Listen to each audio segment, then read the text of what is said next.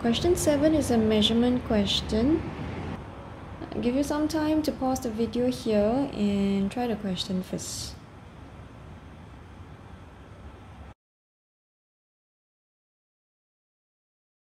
So in this question, the protractor has already been drawn for you. We're going to look for the zero that is on top of the line. Okay, so it's this side and not the other side. So we start from the zero here, and then we start going from here until the other line. Okay, the other line is here. So this is 120. This is 125. It's a little bit more, one more actually. So it's 126. Okay, 126 degrees. The degrees is already here. Question number 8. Okay, the question says, measure and write down the size of angle M. Angle M is here. For this question, there's no protractor drawn. Okay, so we have to use our own protractor.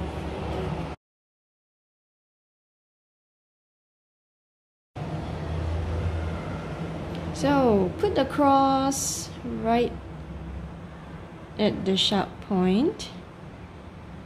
Okay, and then make sure your line is straight on top of the line that is drawn.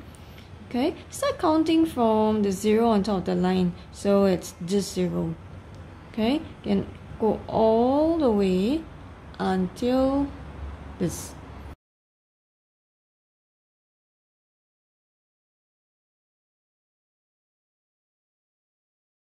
So this is 60, 70, 71, 72, 73 degrees.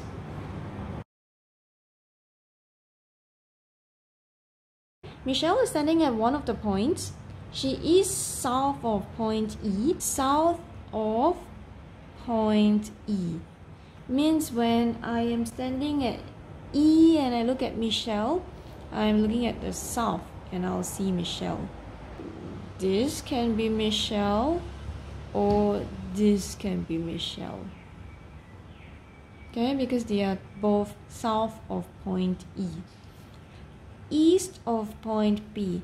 This means that if I'm standing at point B and I look at Michelle, she will be in the east direction.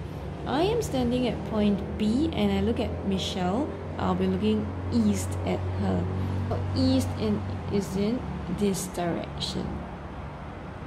So C is our correct answer.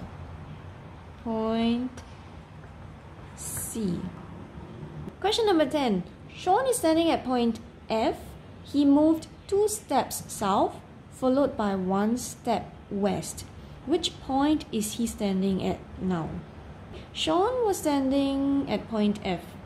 He moved 2 steps south and then 1 step west. West is this direction. 1 step west. And he is now standing at point B. Point B. Did you also get this question correct?